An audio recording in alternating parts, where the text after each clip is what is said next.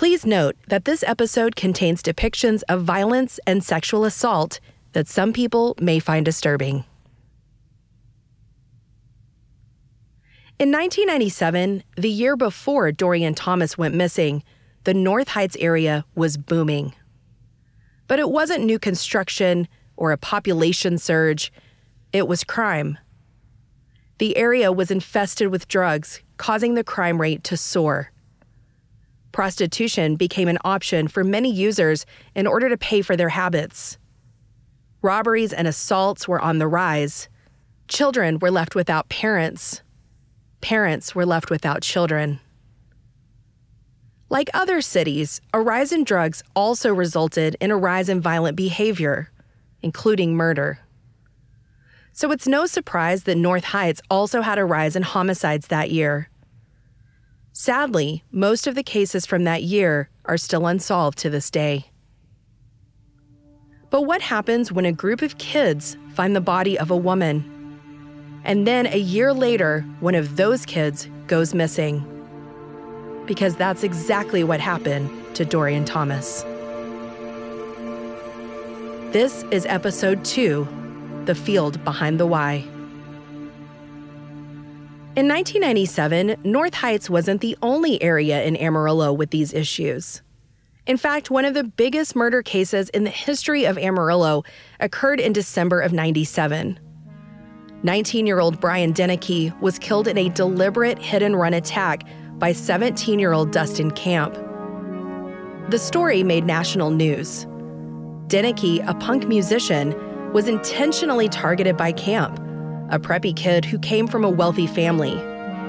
Two white boys from different sides of the tracks in what became a battle to the death, with Camp running Deneke over in his father's Cadillac. It was the type of story news stations flocked to. It had all the makings of a viral murder story. It was a media frenzy.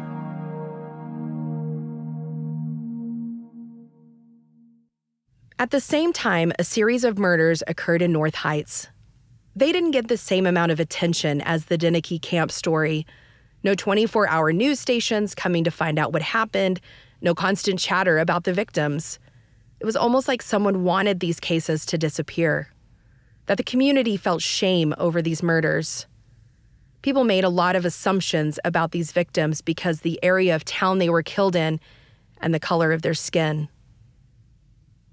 On August 5th, 1997, the body of 45-year-old Gloria Covington was found in the field behind the YMCA in North Heights.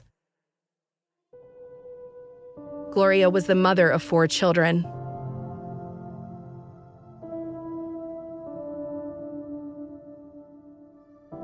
My name is Deanna Bassett Weatherton, and I am Gloria's daughter. My mother was a wonderful person, a hard worker, loved her grandkids, kids in general. We asked Deanna about her favorite memories of her mother.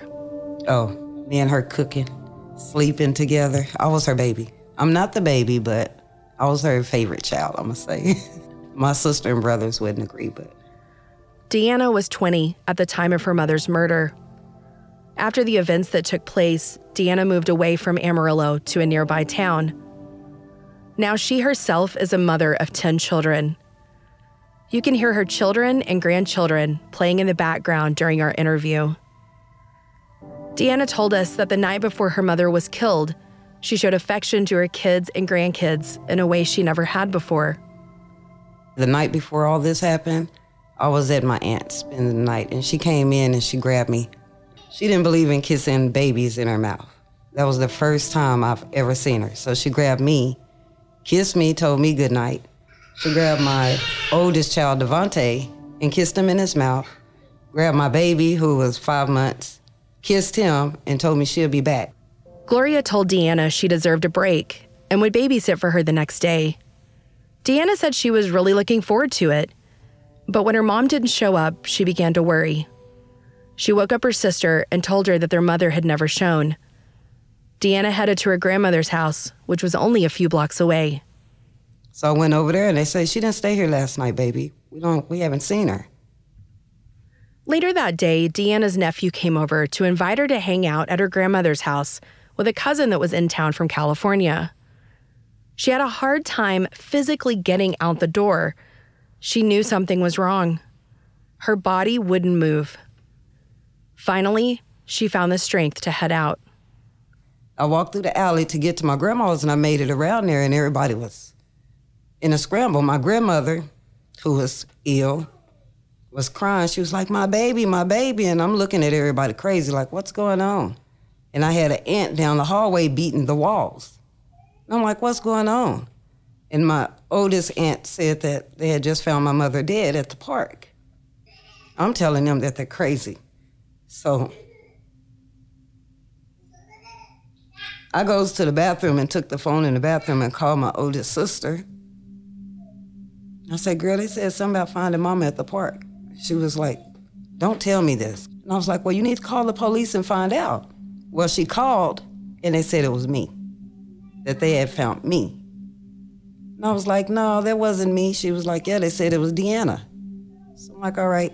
So we both started calling the police department, started talking to detectives. And they was like, well, if you're saying that you're Deanna and it's not you, give us the address. They came over, and I had to identify my mother. My sister still, for some reason, could not leave. She was working at Family Dollar. So when he came and he showed me the picture, y'all just went AWOL crazy. I talked noise to the police, like, y'all better find out who did it. That is my mother. Her name is Gloria. So then we sat down about 5 o'clock, and I was like, I see why they thought it was me. She had on my clothes, my shorts, a T-shirt, and my shoes. So then we get that settled away. My sister finally make it, and I was like, you need to talk to the detectives because she's the oldest. And she grabs, and she was like, yes, that's my mother. If y'all could have seen the scene, it was really bad. You wouldn't want to see your mother like that. It was horrible. That night, Deanna stayed with her grandmother. As the week went on, the case started going cold. I want to say maybe a week after her death, they called us all to the detective's office, and they let us know that whoever did this had there been someone that we knew, because of the amount of stab wounds that she had a lot. And to have her in a casket, looking at her arms, because like I said, I'm her baby. Her arms look like somebody put battery acid on it, dropped something and burned her arms. Whoever did it, they're horrible, but they're gonna pay. They're gonna pay. If not here on earth, God got them.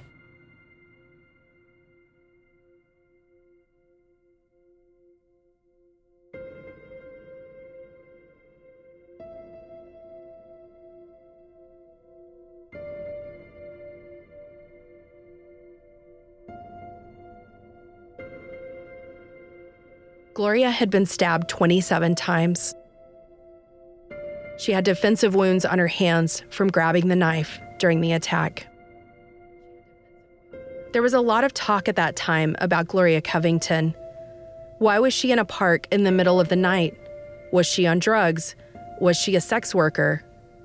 But you said that she walked everywhere. Everywhere. She worked off of 51st Street, and she would walk from there to her job and be there on time. Oh, Wow. my goodness. Yeah. So what did your mom do? She was a dietitian. She worked at the nursing home in the kitchen. According to our estimations, Gloria walked approximately 3 hours each direction every time she walked to work. I hate this place. I really do. Part of it is because my mother, to hit honest, because in some of their reports, they said she was a prostitute. That is a lie. From where I'm standing, my mother, when she left me that night, she was to go see my baby sister, who lived on 9th Street. So, and she walked everywhere. She did not like getting in cars. So for you to say that she was out prostituting that night couldn't have been true, because she was trying to get to, her plans was, her and my aunt plotted to move to Oklahoma and was gonna leave us here. So the next day, if she wouldn't have got murdered, she would have been in Oklahoma City. I remember one night, my mother came home. Like I said, she worked out there on 51st. And she was walking home, and she said the police pulled her over. And I was like, Mama, what did they want? Oh, he was telling me that I was out here prostituting. And if he catch me back out here again, he was taking me in. Like, okay. So I got with my kid's father and told him we're going to have to start giving her a ride, making her get in the car. Y'all, my mother would not get in the car. If this happened, because I'm hearing that it was a white pickup and all this tire tracks, and he had to hit her upside the head or something and put her in that car because she would not get in the car. So the next day she came, or she didn't even get to come home. She was in jail for prostitution. So that's why the prostitution thing has come up. She said that the police had assaulted her. Yeah. It's a lot of stuff. Like I said, I don't trust these polices in Amarillo as far as I can throw them. But you fully believe she was not prostituting. I know for a proven fact she wasn't prostitute. We can go walking with her. It's been times where we had walked from one end of the town to another part of the town, and we'll get stopped by the police with her walking. So yeah. And she wouldn't walk on a dark street. She had to walk where there is light. Wouldn't believe it, but she would take her socks off and fill it up with rocks. So in case somebody tried to attack her or something, she'll be able to beat them. Less than 6 weeks later, another woman was found dead. On September 11th, 1997, the body of 35-year-old Linda Gale Jackson was found in the 3100 block of North Wilson. Officers found Linda's body lying face down in the street. She was killed when she was struck by a motor vehicle, and the case was ruled a homicide. Special Crimes Unit investigators determined that she was assaulted inside of a vehicle prior to her murder. Just like in Gloria's case, Linda was also speculated to be a sex worker in the area. One of Linda's childhood friends was Chris Brashears. My maiden name is Keeler, and I went to school with Linda from the 1st through the 12th grade. Linda and Chris met at Whittier Elementary, later going on to Travis Junior High and Paladero High School. The two of them played volleyball together for many years. She always had my back, and I had hers, and she was always smiling. She was just a good person. I mean, I didn't know anybody that didn't like her. She was, as far as I know, from a good family. Chris read about Linda's death in the newspaper. I hadn't seen Linda since we got out of school, but I did run into her older sister one time, and I asked about her probably a couple years before Linda died. And her sister told me that she had gotten into some drugs and stuff. And, she said, you'd be mad at her. And I said, you better believe I'm mad at her, and stuff. But that's as far as, as much as she told me. So, when I heard of her death, it was just crushing. I couldn't believe the things that she'd gotten involved in and stuff, because that was not Linda. I mean, I was surprised. I was very shocked. When we interviewed Sergeant Brent Harlan, I asked him if he thought the murders of Gloria and Linda might be connected. I was very familiar with the Gloria Covington because that happened on the area of town that I rode. The other one, I can't remember her name. You just mentioned Linda Jackson. Linda Jackson. There was always speculation. From what I remember, again, I wasn't in special crimes at this time, but there was always speculation that those two may have been related somehow, some way. But from what I know, I think the manner of death was different in those two. And I think that I'm not going to say they dispelled that, but I think that there was some belief that there may be two different suspects on those, but I don't know for sure. Even Chris Brashears wondered if there could be some sort of connection between the murders. Yeah, I've always wondered if it was connected to the other girl, the Gloria Covington murder, but I just would look at it as someone that just didn't have any respect for women in general, or maybe, he disrespected them for what they were doing. I don't know, but I just see a heartless person that was involved in it. I talked with Gloria's daughters about their theories on the two murders being connected. And then the way Linda ended up dead, it's almost as if it happened again, but in a different place. Because they took her over there on Wilson Street and practically did her the same way and just dumped her body out over there on Wilson. So it's like, I think it's all tied in together. Even the detectives, while talking to the detectives, they describe Linda's death and my mother's death the same. And then when it comes to Dorien, they said that they feel like whoever did that to Gloria was the one that kidnapped Dorien, but they don't have any information on that. Deanna talked with one of Linda's daughters after her death. Linda's daughters were both children when their mother was murdered. I'll never forget the day me and her daughter sat on the porch. She's way younger than me. And she was out there crying, and I asked her what was the matter, and she said, my mama got killed, and I just want her back. And when I told her who my mama was, she told me how my mother and her mother was at her grandmother's house. Oh, so they knew each other. They knew each other real well. We reached out to Linda's daughters, Casey and Christian, for an interview. We were unsuccessful in our attempts to get confirmation with them before the production of this podcast, but we would still love to talk with them. Casey and Christian, if you'd like to talk with us, we're still interested.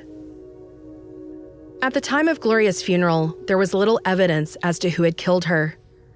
The family was looking for answers. And as I was going in the house, this lady, Linda, she came up to me and she said, honey, I'm so sorry. I was just with your mother last night. She was like, I can't believe this. But she wanted to talk to me. But I was in shock and I was just overwhelmed and didn't know what to think right then. And not knowing that I wasn't going to ever have the chance to talk to her again, I just told her that this was not the time. And I didn't want to hear it. And I walked off and left her standing there. I have a cousin named, she was with her too. She told Linda to shut her mouth, and she kind of like pushed her away, and they walked off together. Then they say, Linda ends up dead. So I'm like, maybe if I would have listened to what she had to say, she probably could have gave us some light on to what happened or something, I feel like Linda knew what happened, and she knew who did it, and they went back in to shut her up. They got rid of her to keep her from talking. Because like I said, the day when I got there, before I even got out the car, that woman came up to that car. I didn't even know her personally. She came up to me and she went to hug me, and I was like in shock, and I just told her, I was like, meow. And she went to talking, I was like, I don't want to hear this right now, because I'm still trying to regulate what everybody's saying, and I'm trying to figure stuff out. And I just told her, this is not the time, I don't want to hear it. Would have let me know what happened to her. I regret it so bad, and I listened to what that woman had to say to me. Like a lot of people in North Heights at that time, both Gloria and Linda became a product of their environment. They both struggled with substance abuse. Our stepdaddy, she found out that he was on drugs. So she tried it to see what he was getting out of it. And she always said that first hit was the best hit, and you always go back looking for the same high. And that's how she ended up getting on the stuff. So when she tried to get out, it was like a battle she was fighting with. Like I said, my mother was on drugs. What you have? You have a crackhead, you have a smoker, and you have a dope fiend. She was a smoker, someone that can go without it. Despite their issues with addiction, these two women were mothers. They were daughters. They didn't deserve to die. They are both important, and their cases deserve to be solved.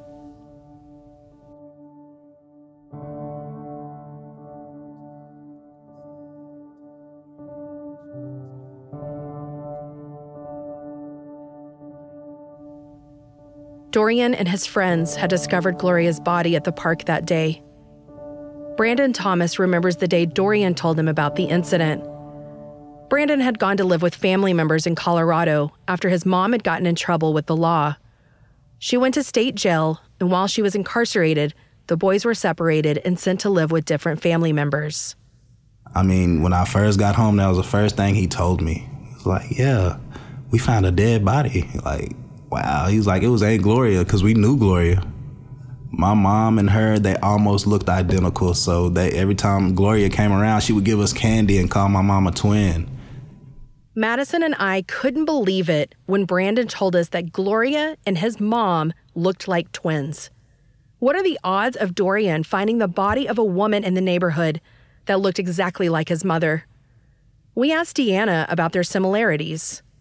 And Brandon had told us that your mom and his mom, that they called them twins because they looked a lot alike. That's crazy. I'm glad Brandon said something because they do. Yeah. They did. They look a lot alike. I still do. I tease my aunties and uncles. I tell them, you sure your daddy is your daddy? I think grandma been out there. Yeah. Brandon went on to tell us more about what Dorien had told him. And there's another detail that a lot of people don't know, and I don't know why they're leaving it out, but apparently there was supposed to be 2 bodies back there. With Gloria? Her and somebody else, a man. Really? Dorien, that's what Dorien said? This is what he tells me. Oh my gosh. So they found 2 people?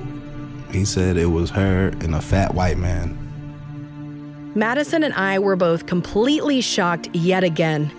We both sat there with our mouths open in disbelief. This was information we had absolutely never heard before. We interviewed Sergeant Brent Harlan back in August of 2021. We asked him if he knew about Dorien and his friends finding Gloria. That I do not know. Yeah, it was actually north of the North Branch Y up there off Northwest 18th. But there's a low spot back there, and that's where Gloria was found. And, you know, those kids all over the neighborhood, that is a distinct possibility, but I do not know who found her. We also asked Sergeant Harlan if there was a white man found with Gloria. There was a man with Gloria when she was found? Yes, like that he was also deceased. Oh, no. No. There was, well, I say that, but I'm 99.9% sure no, because I think she was found up there alone. Although Sergeant Harlan denies a man being found with Gloria, her daughter Deanna actually heard a similar story from Dorien himself. I knew Dorien because his mother, my mother, and a lot of my family members, my mother's age, they all grew up together. When this happened to my mother, we at the time didn't know that Dorien was the one. And Pam came to my aunt's house. And Dorien was like, I'm the one that found my Aunt Ann. Is she all right? And he was asking questions, and he said that her brain was laying right beside her head. Dorien got to talking a little too much. Because he started talking. He said that her brain was laying there, she was naked, but some feet over there was a white man laying there. And Pam snatched him out the house and told him he was talking too much, to get in the car, let's go. That was the last thing I heard of Dorien. Pam could have just been protecting Dorien from sharing any information about what he had seen. But what if he had seen a man with Gloria? Who could it have been, and where was his body? I feel like Dorien disappeared because he was over there with the family that day, and he told us that he was the one that found her body, and he said that when he went out there to that park, that there was another person laying out there beside her, but nobody never said anything else about this other person. So it was in my mind that maybe the other person wasn't dead. Maybe he was hurt or something and he just wasn't dead. And he seen Dorien when he came out there, and Dorien was able to identify him. So maybe that's what happened to Dorien. I don't know, but that's the way I always felt. If there was a white man with Gloria, who was it? Was it someone prominent? A police officer? Someone wealthy? Was there a cover-up involved? Also, Brandon Thomas brought up a great point when we talked about Dorien finding Gloria's body. One thing somebody did point out was that a lot of people seem to knew that he was one of the kids that found the body back there, but nobody has the name on the other 2 people. And how that became to be, nobody seems to know. And that's kind of weird, don't you think? That, like, everybody knows he was involved, but not the other 2 kids. He's right. I don't know the names of the other kids who were involved. Only Dorien, the kid who went missing a year later. The kid whose mom looked like the twin of the woman who was murdered. Would we know the names of the other boys if the same thing had happened to one of them instead? At the same time, there are still members of the community who don't know that Dorien was one of the kids who found her. In September of 1998, just a few weeks before Dorien's disappearance, there was a third female victim. According to charlieproject.org, the victim was assaulted in a light blue truck. She escaped and ran to a nearby apartment where she screamed for help. That apartment belonged to Pam Thomas, Dorien's mother. Brandon Thomas remembers the incident. This is when we're staying on 9th and Lipscomb. I can't exactly recall what time it was, but I know it had to be like early in the morning, 1, 2, 3 o'clock in the morning. Everybody's in the house asleep. Next thing you know, somebody's beating on the door, hollering and screaming. So my mom opens the door and there's this lady, no clothes on, bloody from head to toe. And she was like, he tried to kill me, he tried to kill me. And I ran all the way down to your house. And she explained the same dude, a white red-headed man in a truck. Tried to like beat her to death. And she just got out the car and just took off running. And from where we stayed to where she ran was probably about 3 blocks, nonstop. The woman survived the assault, but sadly, she passed away a couple of years ago. So, the question remains, was the man who assaulted the third victim the same man who murdered Gloria and Linda? Was it the same man who took Dorien? Or were these all separate incidents that just happened to occur around the same time in the same neighborhood?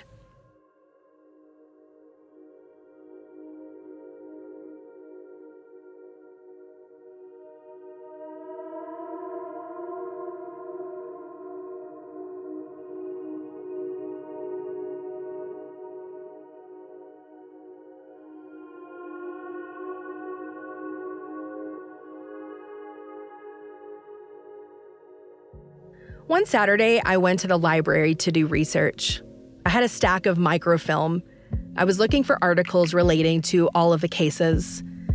My focus for the past few hours had been finding a high-profile white man that died the same week as Gloria.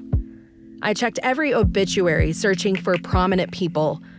I finally reached the last roll in the stack without any luck.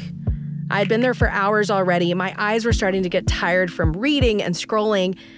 I grabbed the film and I tried to put it on the spindle, and it wouldn't go on. I checked the roll, it looked fine, nothing was obstructing it, and it wouldn't go on. I kept trying, and minutes passed by, and this last roll of film would not go on. But then I thought, maybe this is a test. Maybe it's a test of my patience, my will. So I took a breath, I grabbed the film, and it went right on. And then I thought to myself, I feel like the universe was testing me to see if I'd give up. I scrolled to the date of Gloria's death. And of course, I didn't find anything because in 1997, the article wouldn't be printed in the news until the following day. When I got to August 6th, 1997, my eyes stopped on an article titled "Wife of Man Jailed in Assault Found Dead in Park." As I read the article, I got chills down my spine. Dorien claimed there was a white man next to Gloria when she was found. Was this the article pointing me to the person involved in a cover-up? Next time on What Happened to Dorien Thomas.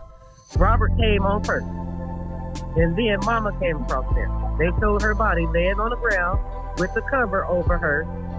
The angry black kid who had to go through a system ended up being 70% of the population in those prisons from Amarillo.